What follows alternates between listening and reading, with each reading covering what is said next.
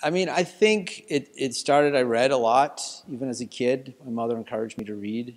Um, and I was just always interested in story and reading stories. And I started writing at a very young age. And I remember writing, having an assignment in grade school to write like a short story. Like it was a creative writing that you could just write whatever you wanted. And the teacher was very impressed that my prose, I was, indenting the dialogue and everything. And it's like, we haven't taught you that yet. It's like, oh, well, I read a lot. So I think it was my dad, though, that had suggested it after I'd written a few things for school, like just stories and things. Like, maybe you should pursue that. And I guess I could always point that back to my dad, because I wasn't considering it. I was just sort of copying things I liked.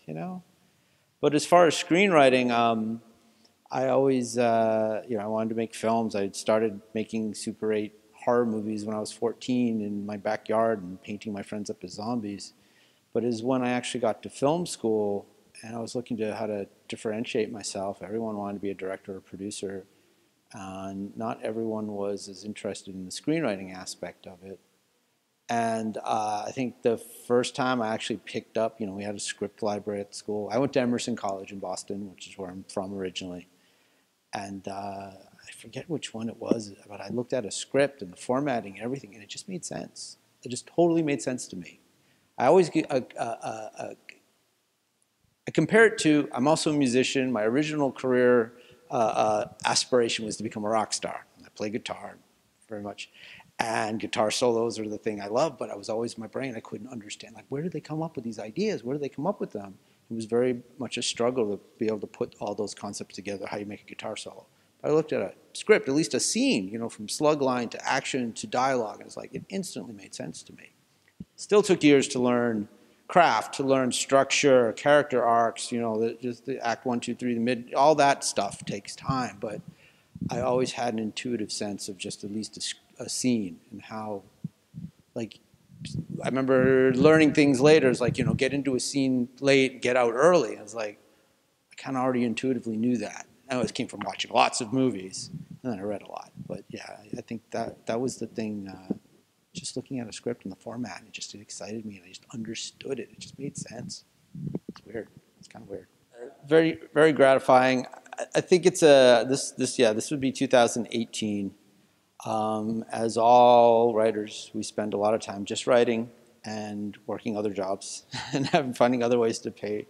And I think I will assume that we all get to a point where, like, do I just keep pursuing? I mean, this is so difficult. This is so hard. I mean, you can learn the skills, you could be good, but there's still this whole other bunch of factors into actually having any kind of career at it. And I think at moments, and being named a top 25 Screenwriter to Watch moment is like, maybe I should pursue this. It's like, you're getting outside, from the outside telling you, yeah, you're pretty good at this.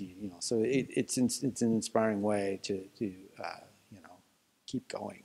So I got on the top 25 list through an evaluation for a script called Underground, this heist thriller that I wrote about Boston, my hometown. And it got optioned, and we are now going out to cast with it.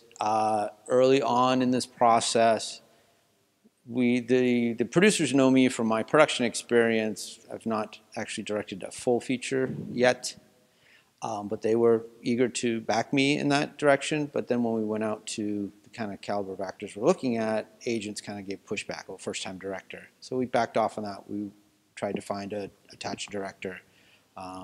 There were good things and bad things about that.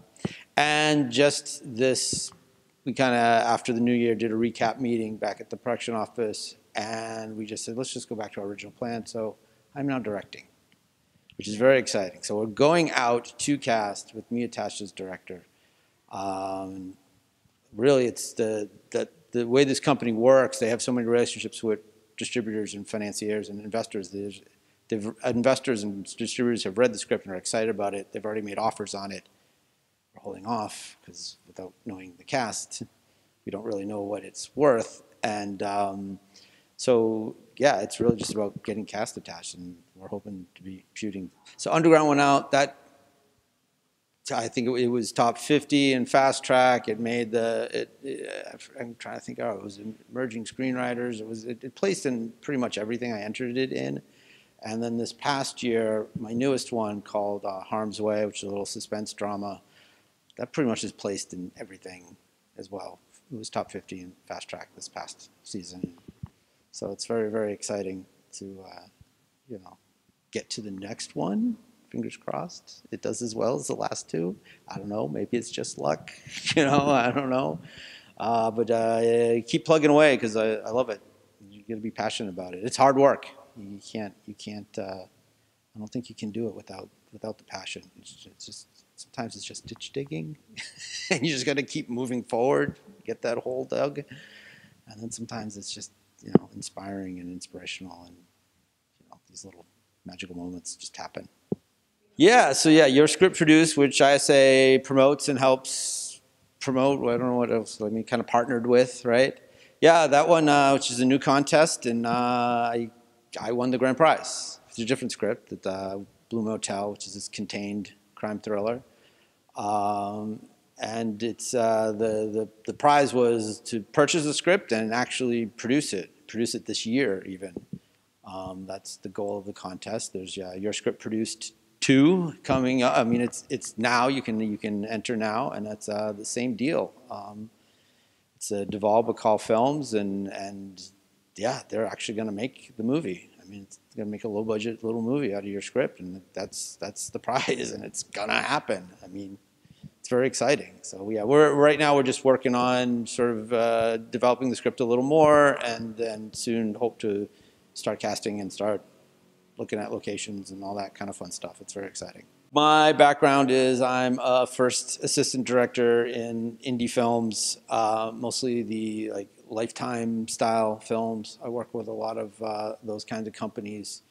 So a lot of Lifetime movies aren't produced by Lifetime. They're produced by an outside company that has a relationship with Lifetime. It's basically they bring the Lifetime the project and they say, yes, show us the movie when it's done, that kind of deal. So I work with a lot of those.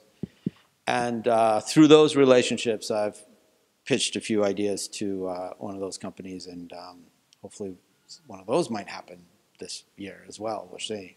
I mean, it's pretty exciting. Just incredibly supportive. I mean, from things like Third Thursdays and getting a bunch of people together, and just the support you guys have given.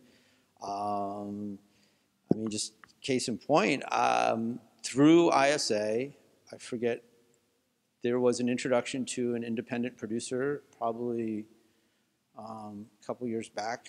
He read something you guys passed along of mine, and got a coffee meeting. We kind of, hit it off a bit, but, the script was something he couldn't do at the time. All those kinds of things happened, and now it's 2 years later. He's moved on, become a manager, and I have a meeting with him next week. Actually, talking about representation, nothing said, but I'm just, that's kind of not only the yay for you kind of, which is great, which is so important, but I mean, there's actual connections to actual professional things. I mean, it's all about the networking, and ISA is huge on that. And their notes are awesome. I love the notes. I love them.